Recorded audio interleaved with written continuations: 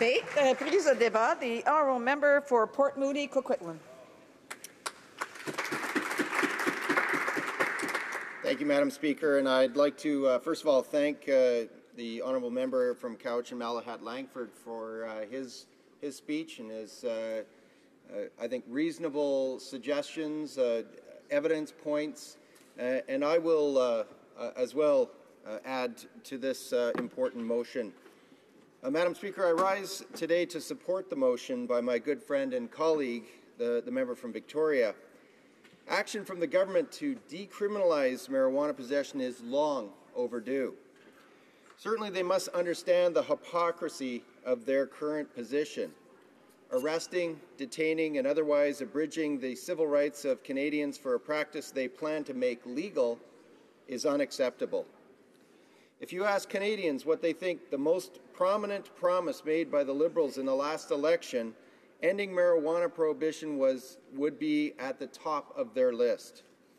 The Liberals made lofty promises to swiftly legalize cannabis so it could be controlled like alcohol. Now they claim it's more complicated than they thought, so they won't be introducing legislation until the spring of next year. The only concrete action they have taken is to appoint the member from Scarborough Southwest to look into the matter. The sensible thing to do would be to stop charging people today until we can get the reformed regime in place.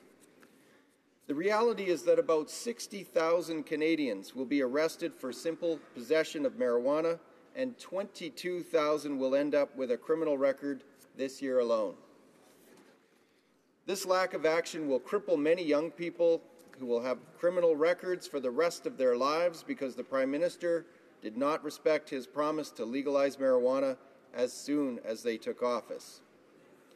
A criminal record can be a serious impediment to employment and travel opportunities that disproportionately affect youth in our communities. Maintaining the status quo is a massive waste of time, effort, and energy of our entire criminal justice system. Currently, the federal government spends about $4 million a year trying simple possession cases, and that doesn't include the cost of enforcement and court resources. Police and our courts should not have to misspend resources because the government refuses to make this simple regulatory change. While we continue to wait for legislation to legalize the cultivation and sale of marijuana, the government should remove cannabis from the Controlled Drugs and Substances Act. Cannabis's current legal limbo is creating unnecessary confusion in our legal system and creating disorder for municipal governments across the country, dealing with the rapid expansion of marijuana storefronts in our communities. This year, BC's Chief Health Officer declared a public health emergency due to opioid overdose deaths.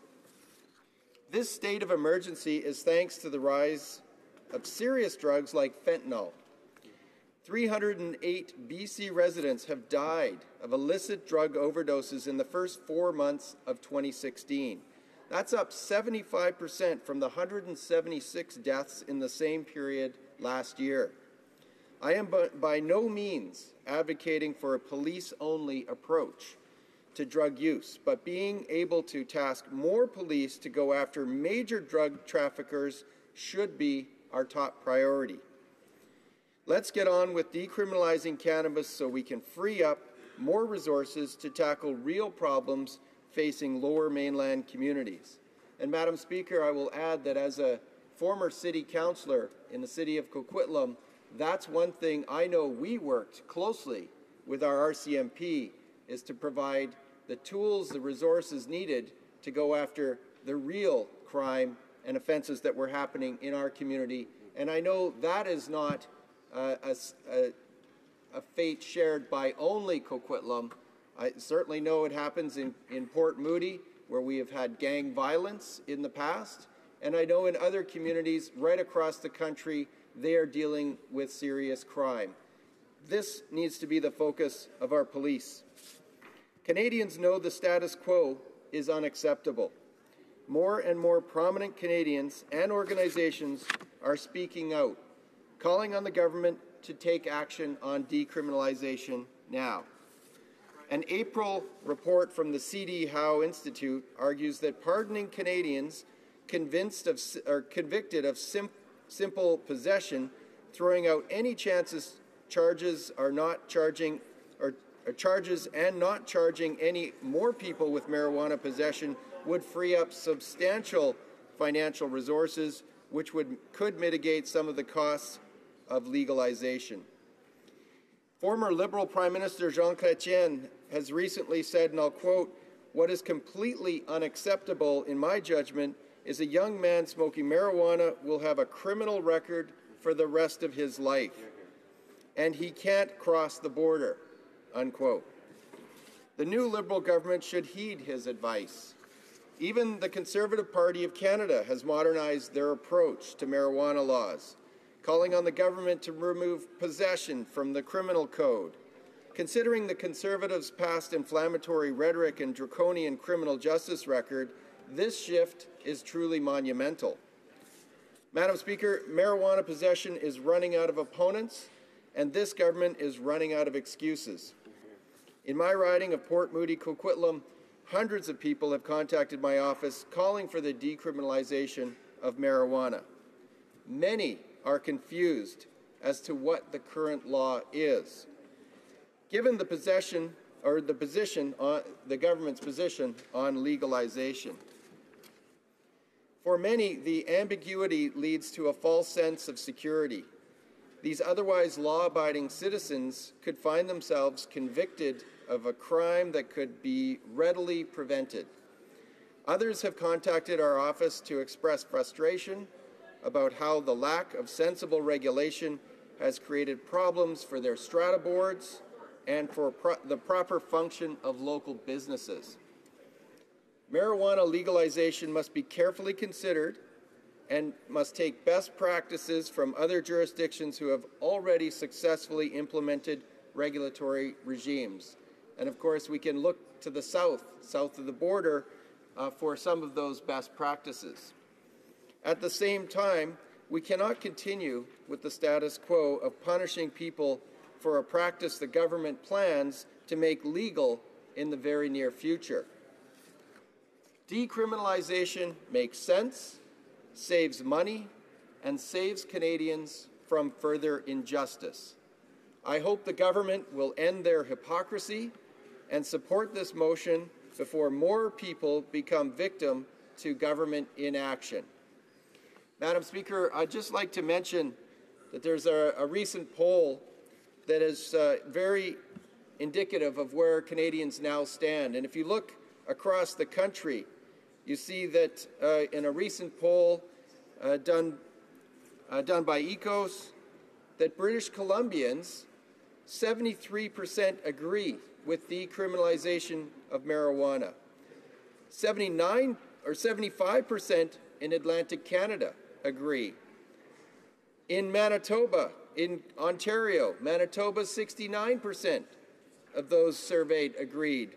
In Ontario, 70%. You can see the trend, Madam Speaker, that over 2/3 to 3/4 of those surveyed feel that this is a move that makes sense, it's a move that's in the right direction, and it needs to happen. Very few are opposing such a move. We implore the government to consider this move. That's why we put forward this Opposition Day motion. We hope that they'll consider it. We hope enough of the members on that side will consider this as a strong move in the right direction. We're not saying that this is the only thing that government needs to do. We're saying this is the right thing that they need to take action with now as they move forward on this important topic. Thank you, Madam Speaker. Questions and comments, questions et commentaires. The Honourable Parliamentary Secretary to the Minister of Justice and Attorney General. Yeah, thank you, Madam Speaker. I want to thank the member opposite for his remarks, and just a couple of things I wanted to clarify with him. First of all, the government's promised in our throne speech was to legalize, regulate, and restrict. He only spoke of the first third of that, which is the legalization, and neglected, unfortunately, to talk about the importance of regulation and restriction for cannabis control. Madam Speaker, the member opposite made reference to the importance of learning lessons from other jurisdictions. And in November of 2015, the Canadian Centre on Substance Abuse submitted a report on cannabis regulation, lessons learned in Colorado and Washington State, in which they said that it's essential to take the time required to develop an effective framework for implementation, to prepare for a successful launch, to develop the capacity to administer that regulatory framework, and to invest proactively in a public health approach to build capacity in prevention, education, and treatment. And I was just wondering if the member opposite has had the opportunity to read that important report. I know he values the lessons learned from other jurisdictions. Those lessons are available to him if he cares to read them. The honourable member for Cowichan, for Port Moody, Coquitlam. Sorry. Thank you, Madam Speaker. And I'd like to thank the honourable member from Scarborough Southwest for his comment and his questions. And certainly, as Parliamentary Secretary, obviously he has is doing his homework on this. Appreciate that. Obviously, I have not read all the reports that he's citing. However, on the thrust of what he's talking about, there is no restriction now. This is the issue. This is why what we're proposing makes sense. This is why this government has had no action in terms of this important topic. We've not seen the government. It's been over half of a year, and we have not seen any action. We're not seeing action until the spring of next year in terms of the government proposing this is why it's needed to decriminalize now. Canadians are calling for it. Let's make that happen. Resuming debate, reprise de débat, the honourable member for Oshawa. Oh, sorry, questions and comments. Questions et commentaires. Oui, merci. Thank you very much, Madam Speaker. And I do want to thank again the NDP for bringing this up, because it really highlights the disaster that this legalization program that the Liberals want to bring in. But I do want to ask him a very important question, because we want to, if anything that's done, it has to be done responsibly. I want to ask him about the tools that are in the toolbox today. We have these dispensaries popping up all over the place with edibles. The Liberals put absolutely no money in for inspections, so we don't even know what these products, the marijuana that's being used to bake these edibles, if it's laced with anything like angel dust, where the profit's going to organized crime. And most importantly, he mentioned the Colorado experiment. The police. There's no tools in the toolbox for police to actually check for impaired driving, and they found in Colorado an increase in death and disability due to impaired driving and an increase in hospitalization of kids due to edibles. And with the NDP motion today, they're saying we need to do this immediately. They're calling on immediately decriminalization. Could he please say what he's aware of, what tools are in the toolbox today? Because I'm not aware of any tools in the toolbox that will alleviate the issues that I've just brought forward in my question. The honourable member for Port Moody, Coquitlam. Thank you, Madam Speaker. I'd like to thank my colleague for his questions. I think that's important. I know that the police, the RCMP, across the country do have effective tools. What we're saying right now is there needs to be action on decriminalization so that we can move forward on simple possession of marijuana.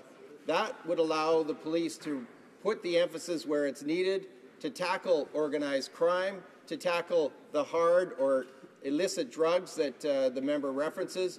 That is where we need to put the resources. That's where we need to look at best practices, whether it's from the United States or across this country. We need to be taking those best practices and putting them into place, but we need to give the resources and the tools necessary now, not wait for another year and create the kind of chaos and confusion that exists currently.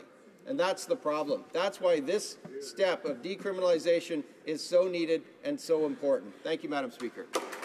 Reprise de débat, resuming debate. L'honorable